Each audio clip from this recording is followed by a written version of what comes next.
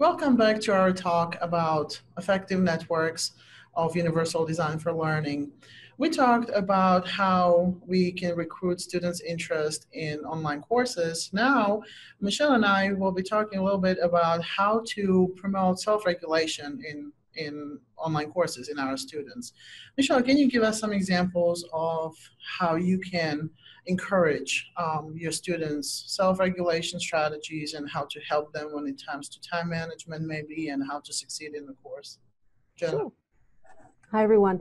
I think that when students come to particularly the online, courses in an online modality, they may have some fears about what the course, what course expectations are. They don't necessarily interact face-to-face with the instructors. And so while it provides a certain flexibility, their own sense of confidence and their own self-regulation might be a little bit off in this modality. So I try to use the course materials to really guide their understanding, not only of course expectations, but also of a pathway, for academic success. So for example, I really try to clearly articulate course expectations.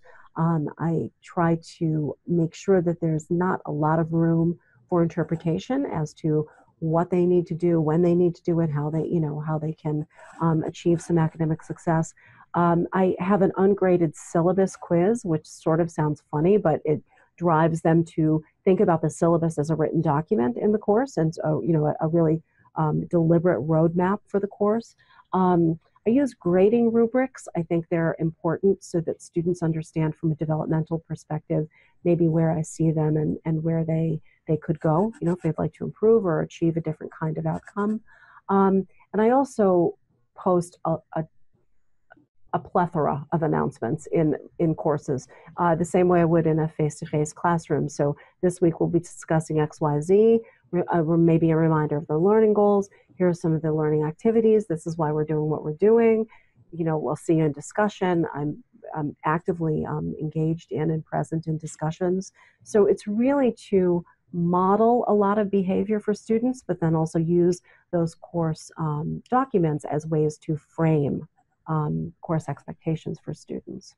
Now that you're talking about your announcements, I'm also posting an announcement or some advice from previous students. I always at the end of the semester try to ask, or I ask students for some advice for future students, how to be successful in this course and what to do. And then I collect them, and then the next semester I just post an announcement with just some collection of relevant or good ones, good tips from previous students, because they are the one who are going through it. I'm just on the other side of it, so I'm not really, my experience is not the same as theirs, but since they are in the course, they have the first-hand experience. So many times people tell me that the tips from my previous students were actually very helpful, because usually they give very detailed advice. So by the end of the week, you should be done your reading so that you can participate in the discussion and have meaningful time in the discussion. So that strategy seems to be helping my students when it comes to time management and how to organize their time when they're studying.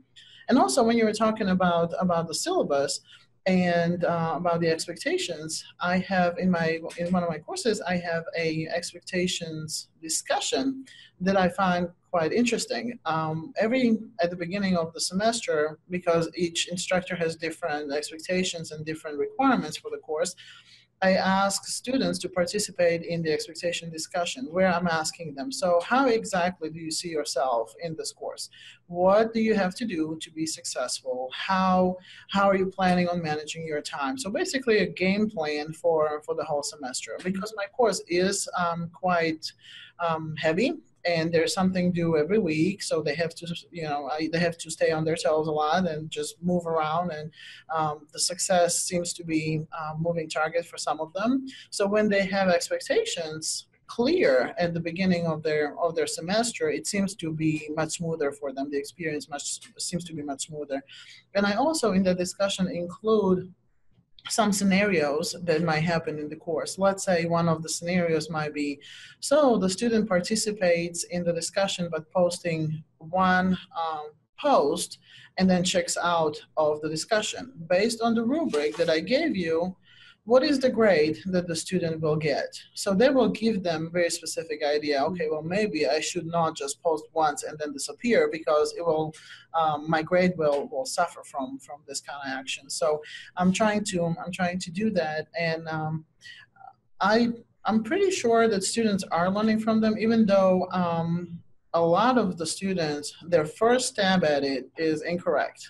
But then again, that tells me that it's necessary. It tells me that we do need to talk about it, because what I think is clear and laid out well might not be. So then I go constantly back and forth and rewrite the rubric to make it clearer. So it helps me as well as it helps them when it comes to time management and some self-regulation. I'm also using an example of a good paper. Some of my papers, all of my papers have very similar strategy, or all of my assignments have similar layout rather. So just to give them an idea of a good paper, I would pose an example, and then they can look at how it's organized, how the citations work, what's the length, what's the appropriate language, what's the level of formality that the scholarly writing should have in it. So that seems to be working, and I do get feedback from my students that they're very glad that the example was there, because that helped them guide their decision making when it comes to how they turn in their assignments, or the direction they should be going. Do you have any other self-regulation strategies that you want to add? Anything else? No, I think we covered them all. I really like your idea of using student voices to guide other students. I think it's really smart and thoughtful and effective. That sort of that leveraging the peer group, student cohort to advise other students. You mean you're right.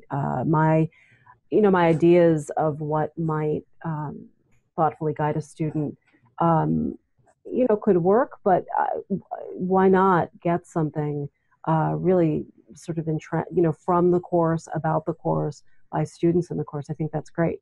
I will have to steal that, and I encourage others to do so. Great. Thank you very much, Michelle, for your time. See you again. Yes, you will. Bye. Bye-bye.